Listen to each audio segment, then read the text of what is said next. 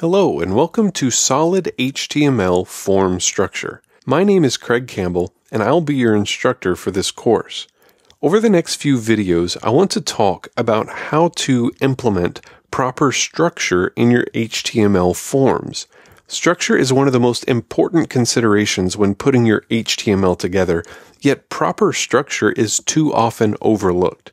What you, as a designer or front-end developer, need to remember is that your website is not viewed only by humans.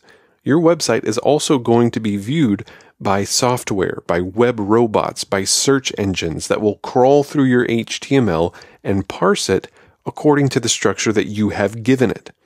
And if your site isn't properly structured, then these web bots won't know how to parse that information properly, and it could easily result in ineffective SEO efforts.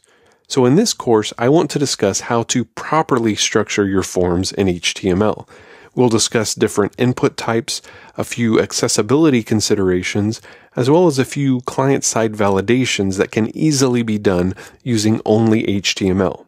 So thank you for watching, and in the next lesson, we'll get started.